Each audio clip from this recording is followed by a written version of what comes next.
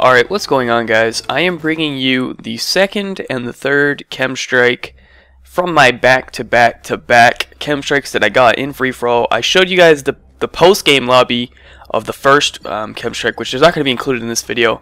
I actually uploaded that yesterday, so I'll link that in the description if you guys want to watch that one if you missed it. Basically, I separated it because that one had a specific commentary topic that I wanted to address for that. Plus, it would have made it like a 20-minute video almost or something, I don't know. So, I didn't want to do all of that, and I figured it'd be probably too long. So, I shortened it up. It's just about 10 to 11 minutes now, and I think it's a lot better. It's a lot easier for me to talk over a video like this than it would have been like that, so that's the reason I did all of that. And yeah, so if you guys could throw me a like rating, that'd be much appreciated, because I don't think anyone's uploaded something like this before. Well, at least not for Ghosts. I don't know, maybe for like Modern Warfare 3. But anyway, I thought this was a pretty unique idea, and it just ended up happening. I wasn't really trying to do this. I was just playing free-for-all, trying to get some gameplays for you guys, and this ended up happening. So I was like, oh, that's pretty cool. I guess I'll upload it like that. So yeah. Anyways, so what I basically did for this is I uploaded the pre and post game lobby of all the games, but I fast forwarded it because otherwise it's like 2 minutes in between games, and I shortened that down to like 30 seconds or something, so it makes this video easier. And yeah, so you guys will see it. It'll just be fast forwarded all the way up until the game starts, and then you know it's all good. So anyway, so let me start talking about this first K.E.M strike that I got on Strike Zone. And basically, you guys have already seen this spot for me on Strike Zone. I uploaded a Strike Zone free-for-all gameplay already with the Honey Badger.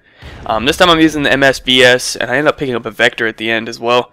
I'm over here like leading and stuff, trying to get my lean kills. You guys already know like gold camo in this game is pretty hard to get, so I'm always like trying to lean whenever I can, like randomly, just to get the lean kills so I can get my camos and stuff. But anyway, so this spot here in bar, you guys saw I spawned down by the statue, and I basically worked my way up here. I won a few gunfights. Now, that's pretty typical in free-for-all. I rarely spawn in the area that I want to hold down. But the reason that I came here in bar is because there's a spawn behind me. It's basically where that room is behind me in the bar, with like, I don't know what's in that room, that little tiny room, and then right outside of that room and inside that room there's a spawn point. So what usually happens is they spawn there and they either run out down towards the stairs or they run back towards me in the bar. And if they run towards me in the bar, obviously I have dead silence, I have amplify, I can hear them running behind me, so it's pretty easy to get them. And then the reason I watch the front door is because there's a spawn outside of the front door, and obviously also because they can run in from there if they decide to run up that way. But basically they spawn there. They have two choices when they spawn there. They either run into the bar or they run forward down the stairs, or you know, whatever, towards A domination or whatever, wherever they want to go. So I basically am minimizing my angles of attack here. I'm putting my back against the wall to where no one can shoot me in the back, because that's a big thing about free-for-all, is you don't want to be running around like randomly, basically because of this, because I don't play free-for-all like just to win the game or whatever. If I played free-for-all to win the game, I would run around, I wouldn't really care. I play free-for-all to get K.E.M strikes for YouTube, okay? So if I'm running around and I get on like a 10 kill streak, and then some guy spawns behind me and shoots me in the back, and he kills me, that gameplay's over. I don't have another chance to get a K.E.M strike in that gameplay, you know what I mean? Because free-for-all only goes to 30 kills, and I already got 10 of them. So there you go. Like, I don't have enough, you know, kills left to get it. So that whole like, you know, couple minutes that I played was a waste. So I try to optimize every free-for-all game that I play and put myself in the best like situation to where I don't get shot in the back, to where I can control every gunfight, to where, you know, I know where the enemies are coming from, and you know, I don't mind if they know where I am. In fact, I like staying in the same area in free-for-all because it encourages them to come back for me. And for the most part, you know, I'll know when they're coming. I can hear them, I can see them, you know, whatever the case may be, and I'll still be able to kill them. So that's the reasoning for that. Also, I didn't even break down the class setup in this, so I'll talk about that as well.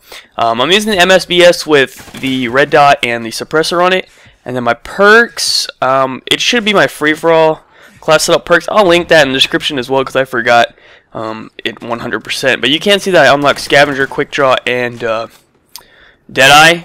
So there you go. And then I'm most likely running Sleight of Hand, Stalker, Dead Silence, Amplify, something like that. And then my unlock should be like Wiretap. Yeah, you can see the UAV. So yeah, Wiretap and I don't know, Agility or something like that. I don't know. The class setup will be in the description below if you guys want to check that out as well. It's hard to remember all these perks in this game. Like Modern Warfare 3 was easy. It's like what your 3 base perks were, what your 3 unlocks were, and then bam, specialist bonus, you get every perk in the game. And this one, I have to remember like 15 perks that I have on, and I can't always remember them all, so that's my bad. But they will be in the description below if you guys want to check them out.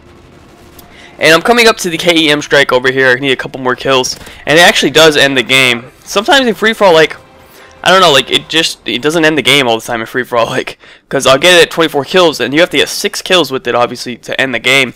And there's only 8 people in a free-for-all, and sometimes there's not even 8 people in the free-for-all, so sometimes I have to end up getting, like, a couple extra kills after the K.E.M strike in order to, like, actually get the 30 kill mark. But anyways, other than that, this first K.E.M strike is coming to a close. I think do I get it with this gun, or I pick up the Vector to get it? I don't even remember. I remember I did have to. I was in a pretty bad situation. I only have a few bullets left. I did get it, and then I pick up the Vector. Yeah. Anyways, thank you guys so much for watching. That was the first one. Actually, I almost ended the video. I almost ended the goddamn video. Okay, so now we're gonna move into the second K.E.M strike. So what's gonna happen now is it's gonna fast forward in the post game lobby. You guys are gonna see all that. And basically, the third one is going to be on Octane, which was actually surprising to me, because Octane isn't really one of my favorite maps on this game. I really do like Strike Zone, and I really do like Tremor, which are two of my favorite free-for-all maps. And now I kind of like Octane, because I kind of figured out a really good area to hold down. This Octane one probably won't be as campy, but I figured out like a little building that I keep rotating through. You guys will see it. I don't know what it's called. I think it's not the strip club building. It's the building right next to the strip club building. Is it Pawn? I don't even remember. I don't know the callouts, but anyways, you guys will see when I go there in a second.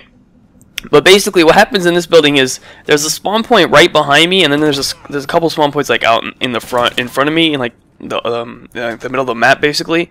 And what happens is I end up, being able to hear them, obviously. So that's a huge thing with all of these like free-for-all gameplays. You guys are gonna notice this.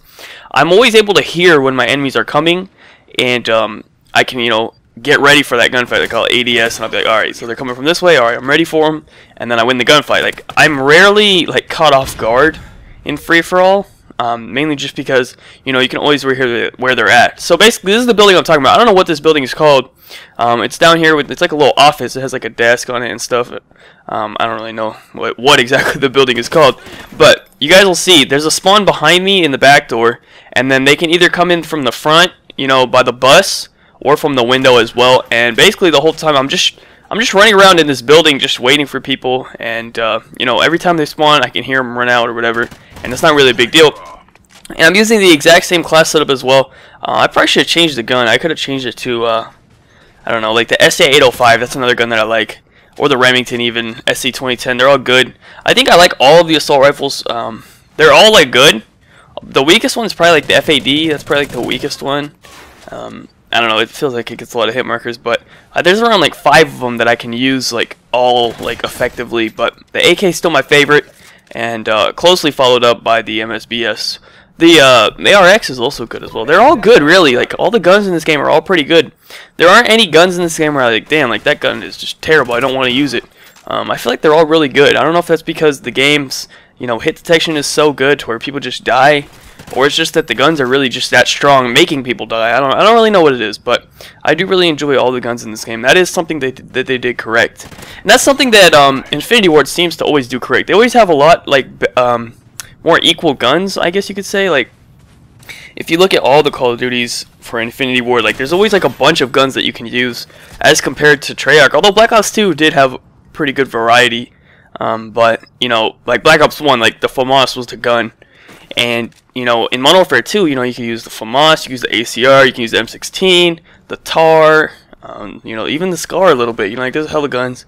And then, it came to Black Ops 2, there was actually a lot of guns, so I don't know. It just feels like Infinity Ward always has better gun selection, but I don't know. This year, Treyarch definitely destroyed them with the maps. These are some of the worst maps ever, but also, I guess I'll talk about this. So, Scrapyard is supposed to be coming back, and what's it called? Dome as well. And I don't think they've released which one's coming first, but there is going to be, the first map pack is going to either have Scrapyard or Dome. I'm pretty sure that's how it was broken down, so that's pretty cool. And I will probably get it just to play Scrapyard or Dome. I bet Scrapyard Blitz and Dome Blitz will be hella fun, so I'm going to have to definitely check that out for sure. Probably get some K.E.M strikes on that for you guys. Scrapyard was one of my favorite Modern Warfare 2 maps, and Dome was one of my favorite Modern Warfare 3 maps, so looking forward to both of those. Although, what is it? Strike Zone is already Dome. I don't know if you guys saw the screenshot of that or the videos that people made on that. That Strike Zone was like, it's the same map layout as Dome. I know Nadeshot made a video about it, and then it was first like originated on Twitter or whatever, but yeah, I saw that, so that was kind of weird, and I guess that's why people like Strike Zone so much. Like, if you think about it, like the pro shop is like basically inside the Dome, and then the bar is like inside B, and then they even have like the B flag in this game inside the bar, just like what it would be on Modern Warfare 3. So that was pretty weird. Like, I don't know. I guess, you know, I actually think that's a good thing. You know, they picked a map that people enjoyed, Dome, and they just remade it because they knew it was a map that worked. And look at it, Strike Zone is the best map on this game because it's the only map that's from Modern Warfare 3, you know what I mean? Like, the rest of these maps are all new maps, and they're all pretty garbage. And then the one map that's a remake of Modern Warfare 3 map, you know, ends up being the best map, you know, who would have thought, right? So, I guess that's kind of ironic the way that worked out. But anyways, this K.E.M strike is coming up to a close. I just picked up the 23rd kill. I almost died right there, and then I ended up picking up the last kill, called it in. I'm not sure if it ended the game. But anyways, that's it for this video, guys. Be sure to leave a like rating if you enjoyed. I did take a death, actually. That kind of sucks. But yeah, be sure to leave a like rating if you enjoyed. Subscribe if you are not already. That's pretty much it, guys. Have a good day, and peace out. Hope you enjoyed. This is a long-ass fucking video, man. I hope I commentated the whole thing correctly. I don't know, man. Anyways, have a good day. Peace.